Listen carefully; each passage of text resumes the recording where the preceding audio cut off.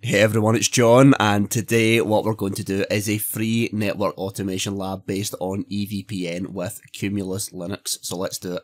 So about a week ago on my LinkedIn page and on my Twitter page, I posted this lab about my EVPN-VXLAN deployment. And it happened to be a pretty popular post, but I did get some comments from people wanting to know exactly how do you go about deploying this lab. So I decided, how about I just demonstrate it on here and we can go through it together. So this is a free lab, like I said, but you're going to have 3 things up and ready to be able to do it. So the first thing we're going to need is a network emulator. What I'm using here is EVNG.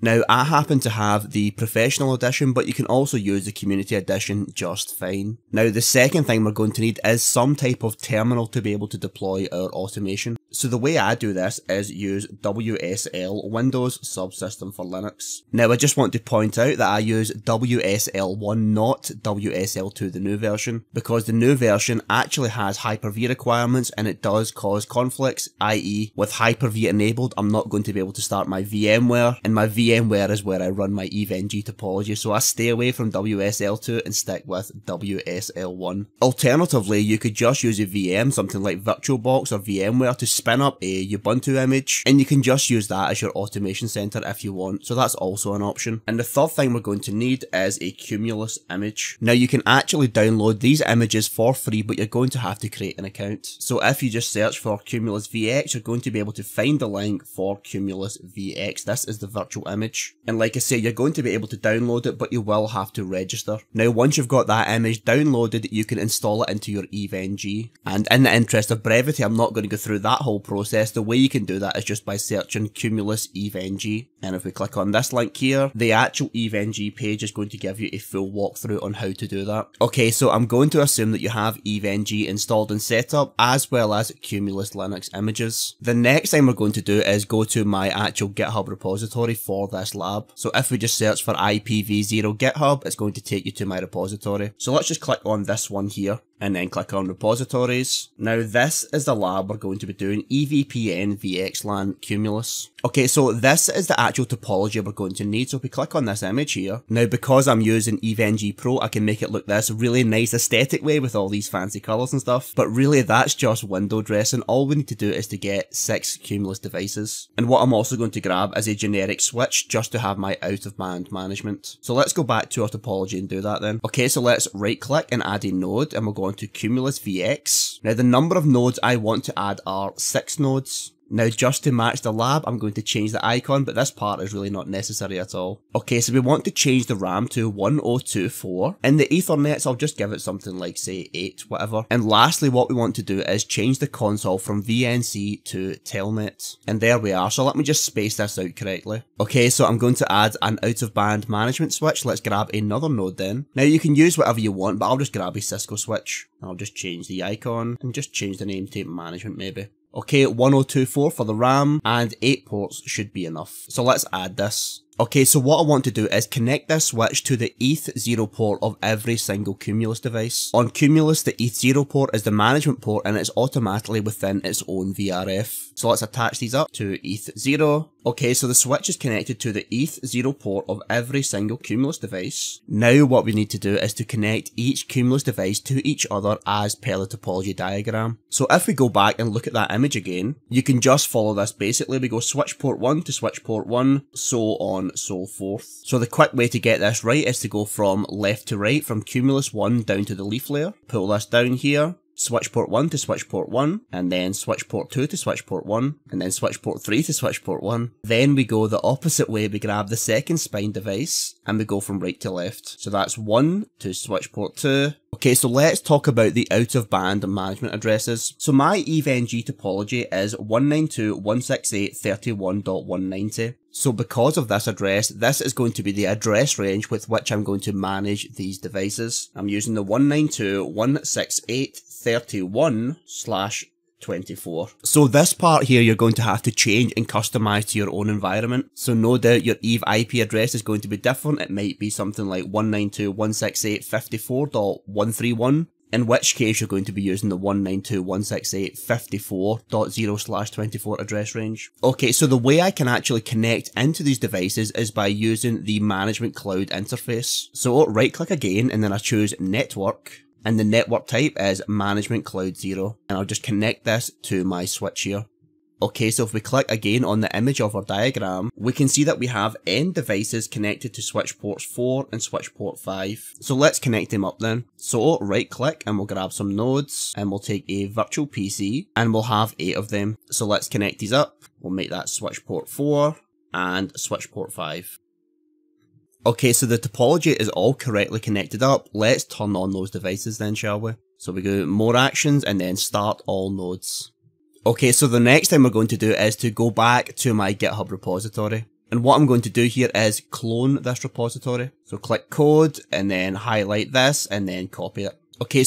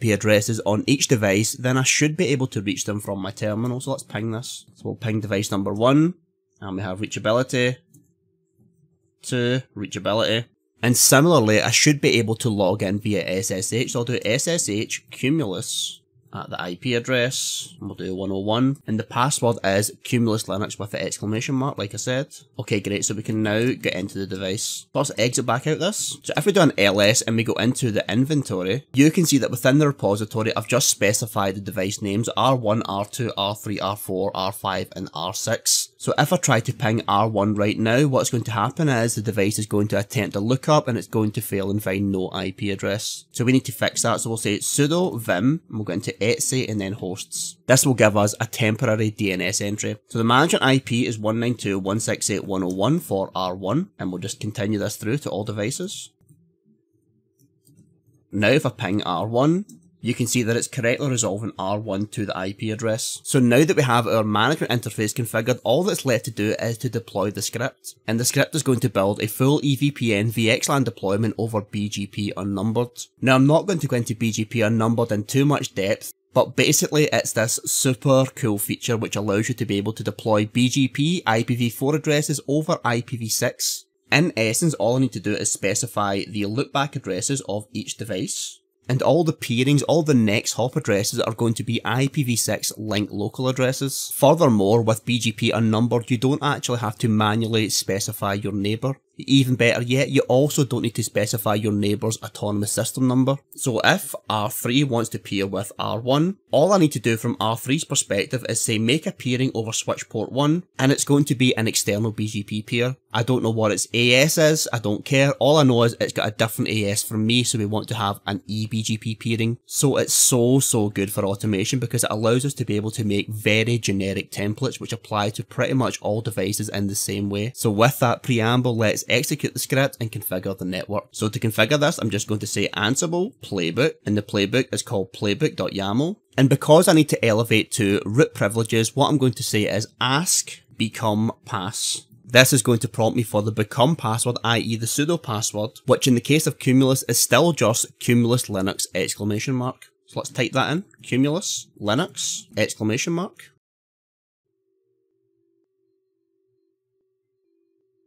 And there we have it, the network has been fully automated and we now have an EVPN-VXLAN deployment over BGP Unnumbered.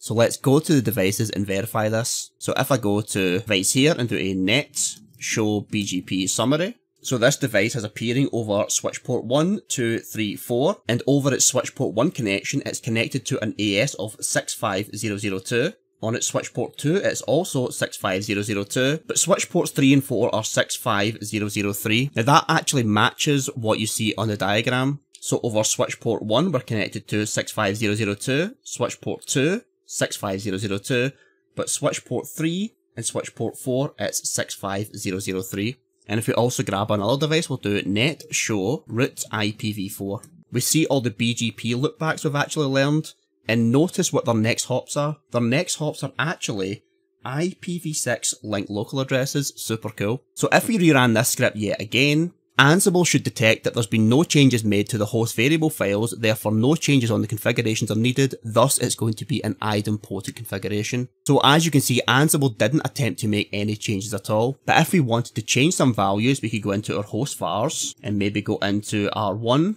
and we'll change the spine AS to maybe be 6555. And we'll also do that to R2. So if we rerun the script, we should see changes on R1 and R2's BGP configuration. So Ansible should detect changes here for R1 and R2, and it does. So therefore it's going to reload the handler for them. And now if we go to maybe say R3, it should now be peering to a different BGP AS. It's now peering with 65555. We'll do a net show BGP neighbour and get for the states. And we've been established with this new AS for 51 seconds now. But because this is a VXLAN lab, let's test out our layer 2 connectivity across the layer 3 fabric. So if we look at the graphic, switch port 4 is in VLAN 1, which is associated with VNI 100, which also shares the same VNI, the same VLAN effectively, with switch port 5 on device number 6. So let's go to switch port 4 on device 3, and we'll just give it, I don't know, 66.66.66.1/24. And then we'll go to switch port 5 on device 6, 66.66.66.2. And now let's see if we have connectivity over this L3 fabric. So ping 66.66.2, which is its own IP address, which is fine. And let's try and ping across the network to device number 3 by doing 66.1. And there we have it, full connectivity across the layer 3 fabric using EVPN-VXLAN with BGP Unnumbered. So hopefully you found this lab useful. I know some people had a little bit of issues getting it up and running, and if you have any further questions then just leave some comments in the comment section. Okie doke, so keep labbing, keep practicing, thanks very much, and I'll see you soon.